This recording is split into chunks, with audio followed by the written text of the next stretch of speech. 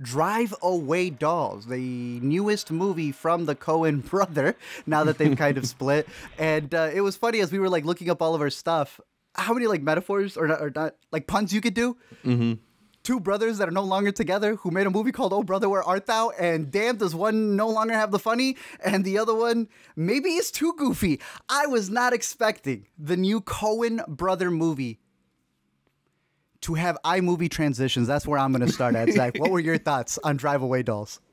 You know, it is really funny, as you mentioned, that like there is such a stark contrast between the Ethan Coen movie we just got and the Joel Coen movie that we got previously, Tragedy Macbeth. It's always sort of been fascinating to watch them operate and, you know, curious to find out like who's responsible for what, or, you know, do they have like kind of one shared brain or something like that? Yeah. And it's very clear, no, they are bringing two different skill sets to the table, with Joel Coen being a lot more like artistly and like very into the camera and the visual presentation of his films. It's a lot more self-serious, Tragedy Macbeth.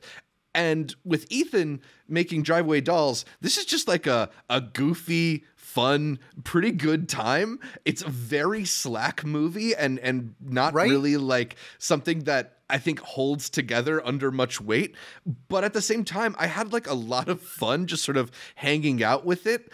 But it really does feel like, I hate to be so reductive about it, but it kind of feels like they did half of the movie, right? Like they're missing the Joel Coen half of this movie.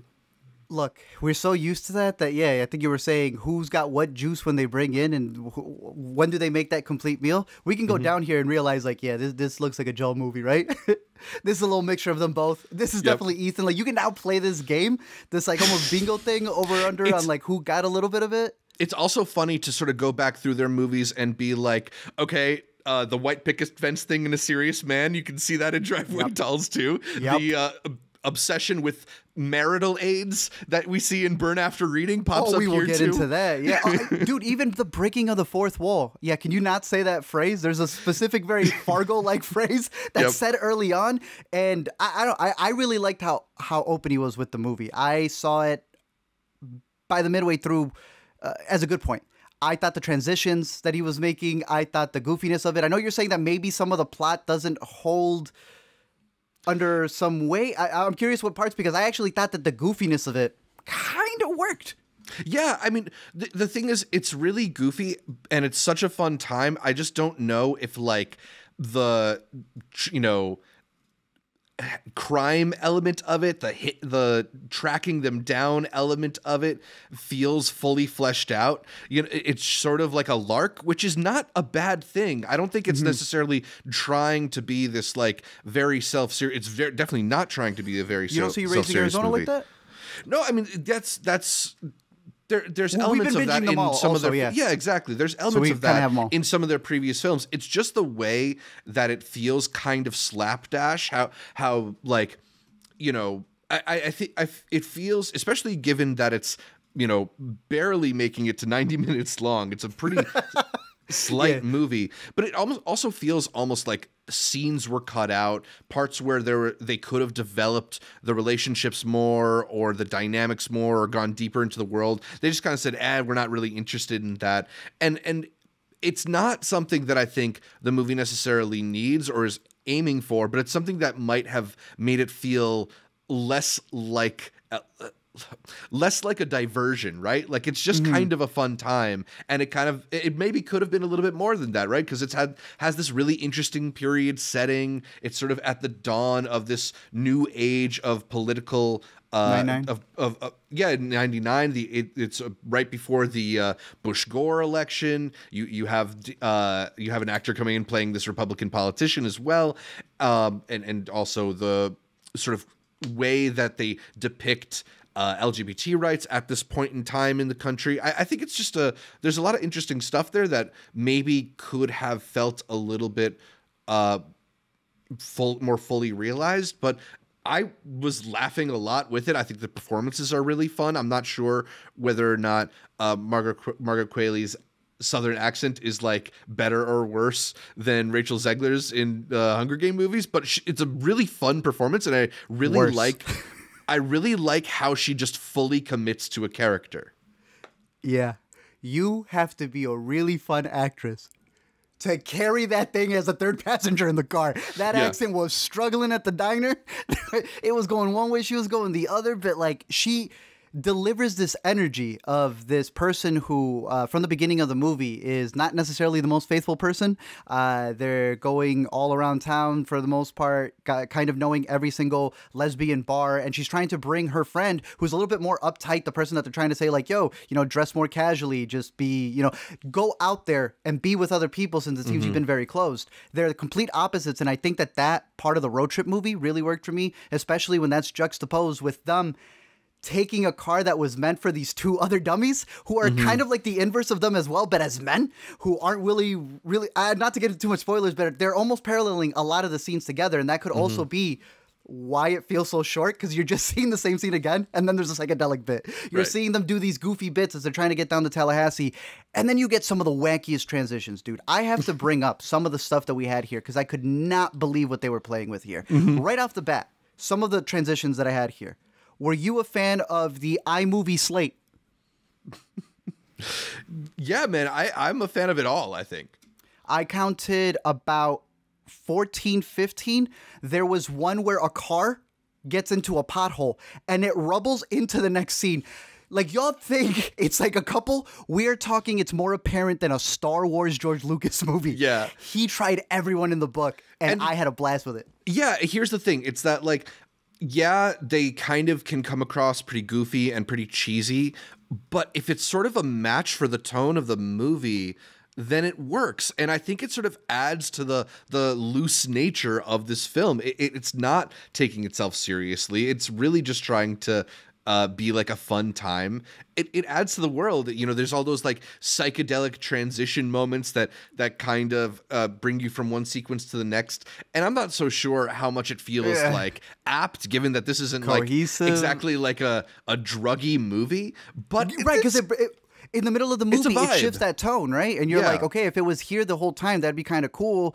It does kind of jump around. I'll give you that one. Did you like the actress who was used for the psychedelic scenes? I thought it was pretty funny. For some reason, I feel like she's in trailers. I don't know if it's so I didn't know going in. Yeah. But I did stay for the after credits and found out that the character that they're playing is a real person. I did not know that, so I still got to dive in there and see for research purposes. But I will say this, out of all the transitions, my favorite one, there is a traffic headlight coming at one of the characters' passenger seat, and it cuts to Beanie doing her flashlight, looking into one of the places. Bro, that is one of the best transitions of the year. Yeah. To me, Ethan, I like it when it's you and your brother, because I think you guys really create something special, and without each other, you can see the things that are missing in what we know as a Coen Brothers movie. But I still respect that. I still see what you have going here, and I find it just hilarious that the guy who made No Country for Old Men, a movie you and I discussed in length, and I thought was a great discussion with you, made this movie. And I love that. Yeah. I think it's great. Ethan, keep doing you. Definitely. We should also shout out his co-writer and his co-producer and his co-editor, I believe. His wife, Trisha Cook.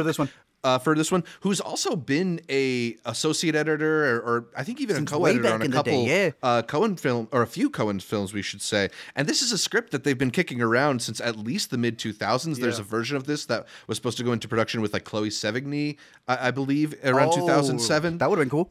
Yeah, but, it's funny for a film that has been kicking around as long as it is, how kind of like, just sort of like carefree it feels. It doesn't feel labored over, but I'm glad they made it. I had a really good time with it. I understand the people who are kind of like, what did I watch? This is like barely a story, but I think like almost every scene made me laugh. We haven't mentioned Bill Camp. Well, we didn't mention Geraldine Viswanathan by name.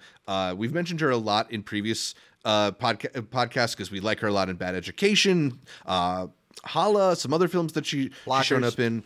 Blockers, very good here as well. But in a small role, I thought Bill Camp was hilarious as Curly. Dude, thank you for bringing it up. I thought the line in the trailer was like cute. Yeah. What'd you say his name was? Oh, Bill Camp? Bill Camp. He's like the heart of the movie. There is one line he says where he questions himself and he goes, "Why, Bill?" The emotion, he carries it through. Yeah, he was really great. Shout out Coleman Domingo was also fantastic. Yeah. You had a couple of other cameos in there as well. You had mentioned the guy who technically plays the politician. But as I was reading into it about him and his wife, and you were saying that there's some elements in here dealing with relationships and such, and especially in A Serious Man, something that has been a through line, right? I got you one of these first and foremost. Oh, they were giving these out. Thank at you. The screening. These are massive, bro. These are like really big posters, and Hold on, it was really pushing her. That's why immediately I went. Oh yeah, there you go. Boom. Thank you. I immediately went over to the what's it called, IMDb, to search her up to see everything else that she had done, because they were really pushing. Like, I barely see that writer producer. It's usually writer director. Something like that. They got a lot to push for her, and I was reading up an interview with them. Bro, they're in an open marriage, which hey, yeah. I just like knowing the filmmaking process for where a lot of these ideas come. So me watching A Serious Man yesterday, eye-opening. I will say that. So hey, shout out you two as creatives. It certainly casts a new light over a lot of the things that we've heard in certain Coen Brothers movies. A little bit. But yeah, fascinating overall. I would still say that it's worth the junior price if you can catch it as a matinee. I still think it's worth the theater experience for the transitions and the way that it's shot. And I like the cast involved, so I give it a thumbs up for me. Yeah, I would say the same. I think it's, not like one of the best movies of the year, but a really good time, worth catching. Not intolerable cruelty. No. Although, I was doing my Coen Brothers rankings because we're going to be doing a longer Coen Brothers podcast very soon.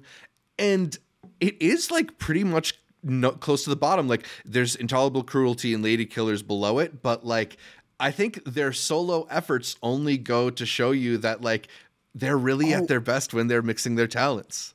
You have this one at the bottom.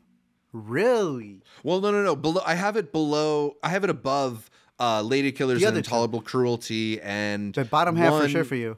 At least one other Coen Brothers movie. Okay. But it's like still in the bottom half of the films they've produced, and they've produced a lot of great films. I think I like it more than Hail Caesar.